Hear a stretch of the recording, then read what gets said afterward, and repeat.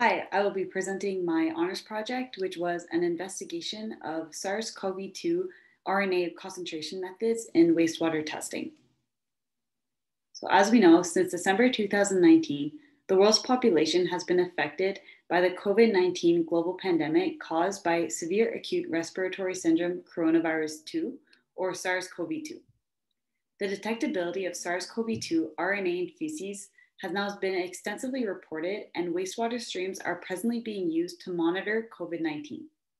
This study investigated an additional concentration method along with simple centrifugation by testing samples at 3 different pH levels to determine if pH will alter the RNA recovery rates.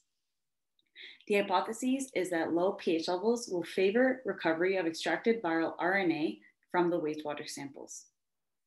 Acidification should act on the electrostatic and hydrophobic interactions of the viral RNA by providing hydrogen atoms for it to bind to.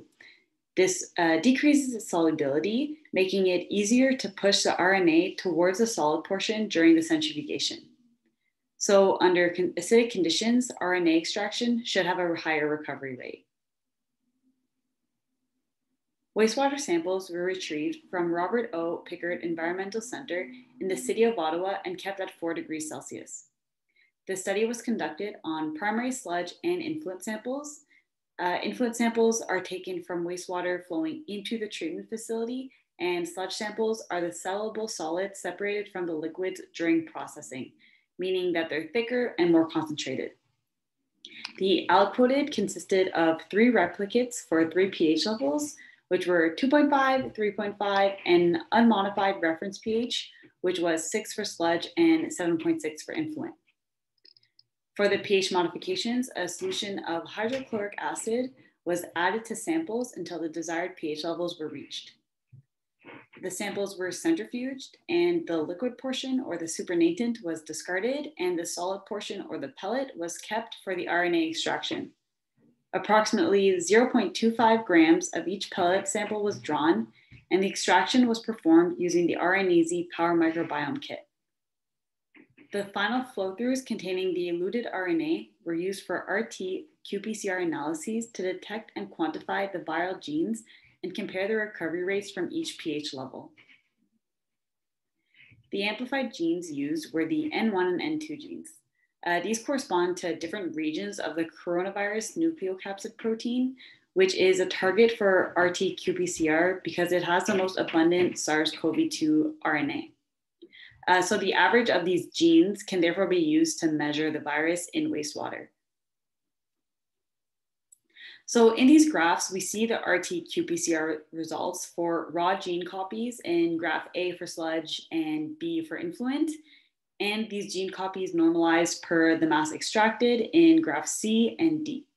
Primary sludge and influent samples exhibited the same trends in the results, with average recoveries observed to have the highest values at the lower pH of 2.5 and the lowest values at their corresponding reference pH of either 6 or 7.6. The data was log10 transformed prior to ANOVA tests to normalize the data, and a critical p-value of 0.05 was used to determine if variation was significant. The ANOVA results found significant differences between genes and, more importantly, highly significant differences between the pH levels for both influent and sludge samples. This indicates that the decrease in pH levels has made a noteworthy change in the recovery results. So the results from the study found that variations between pH levels were significant, with the highest recovery values observed at the lowest pH level of 2.5 for both influent and sludge samples.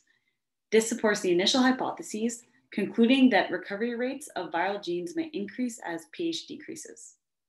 The additional concentration method by acidification before centrifugation is suitable for continuous use, as it really doesn't require much more time or labor. And more importantly, it can help in optimizing protocols for SARS-CoV-2 wastewater analyses. However, it's important to note that due to the limited sample size of this study, further research would be needed with a larger sample size taken from multiple days and even multiple locations to assess the credibility and the reproducibility of the results of this study. Thank you.